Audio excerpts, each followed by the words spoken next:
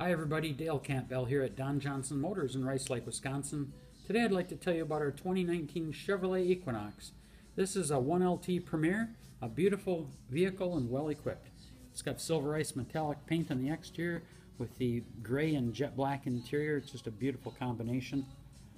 Of course, in the front you've got the high intensity discharge headlamps, fog lamps, LED daytime driving lights. Really makes you seen when you're coming down the road.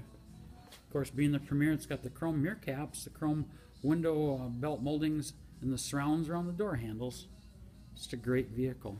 We put the sun, sound, and navigation in this. So of course, you got a sunroof, you've got good speakers, and then of course you've got the navigation, as we just said. It's got the confidence and convenience package in it also. So all of the safety features. It's really comfortable and easy to drive because of that.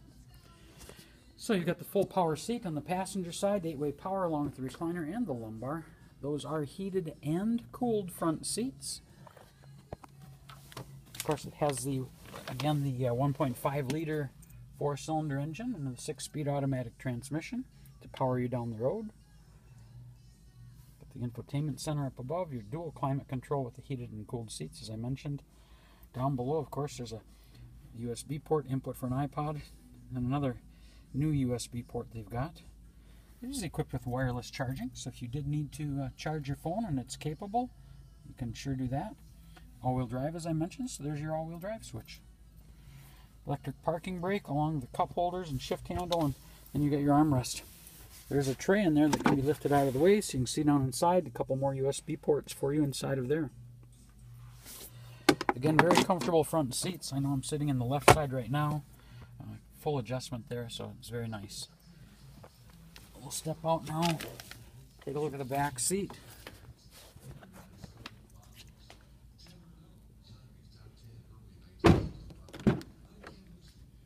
Got this seat down at this point. Nice how it has the flat surface going all the way to the back. We can put that up very easily. We just lift the edge of the seat, lift up, it latches into place. Those are heated outboard seats. There's an armrest for your guests in the second row. And then there's a couple USB ports along with a 110 power outlet even below that. Vents for you on the rear seat also to help keep you warmer or cooler. As I mentioned, you got the panoramic sunroof. You can see the shades open on that right now, and the front glass is actually open. That'll vent or open up. So it gives you lots of extra light. We'll make our way around to the back of the vehicle now. Safety features you have in the back, of course, is the ultrasonic rear park assist, rear cross traffic alert. It's got the backup camera. This also has the full surround vision in HD. We can open this rear gate by pressing a rubber touch pad that's underneath the bow tie. We can use our remote, or there's a knob on the driver's door, or we can also use our foot. So right underneath the back of the vehicle here, to the left of the license plate, we swing our foot in there, and the taillights flash, you hear the chimes, and the gate opens.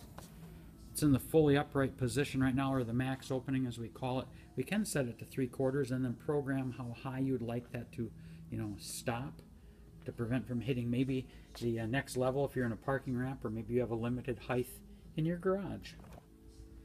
So those rear seats fold down. We can either do that from the seats where there's this handle here on the right or the left side, or now 18 and 19, we've got these handles in the back we can pull. We'll pull the upper one right now. That'll release the right hand side. Down it goes. Makes it much easier to load cargo from the back if you've got something that's a little longer. We can also have a little storage here. Notice we did put this cargo liner. Goes all the way to the back, covers the back of the second row seats also. But then underneath, we'll just lift up right here, a little tether to lift up, a nice storage area underneath for you. Spare tire is below that. I hope you never have to experience or see that, but it is there. So to close that again, we can either use this button that's right here. We can use our hands free. We'll use our foot down here. There's a knob on the door, which I'll show you that briefly. I'm going to use my foot again. Swing my leg underneath, and of course make sure I put it in the right spot. And Tail lights are flashing. You hear the chime and down that gate comes. Make our way around. Again, as I've mentioned, we've got this passive entry system. So I have the remote in my pocket currently.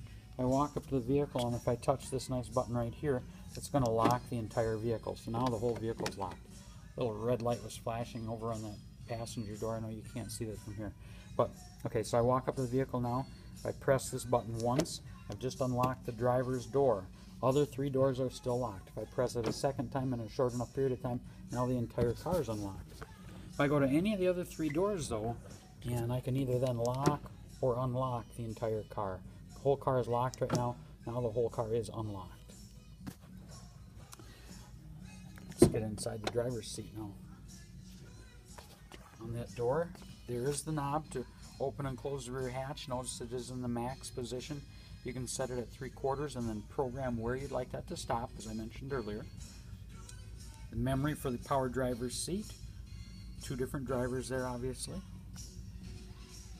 And of course your power window switches, your power mirror control, and the lock for the rear windows if you'd had some young people back there who wouldn't quit rolling the windows up and down. Of course your door lock switch ahead of the door handle. On the side of the driver's seat, there's your full power control switches there.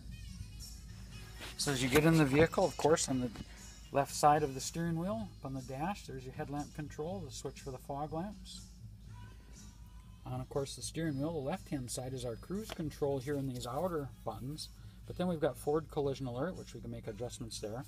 We've got lane departure warning that we can turn on and off here.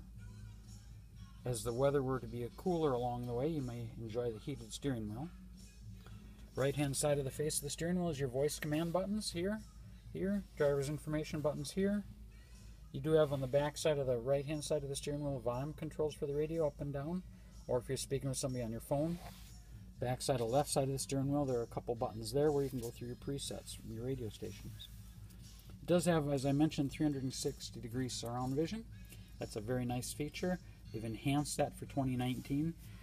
Part of the confidence and convenience group in this is it does have adaptive cruise control.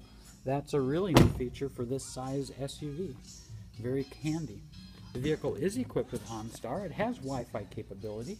We'll go through how you can take advantage of the My Chevrolet app that you can download on your smartphone to start, lock, unlock your vehicle, send destinations, and learn all kinds of other things with that app. So I'm glad you stopped by today. Thanks for looking at this 2019 Chevrolet Equinox. Again, this is Dale Campbell. You can find me here at Don Johnson Motors in Rice Lake, Wisconsin at 715-475-1414. Thanks again.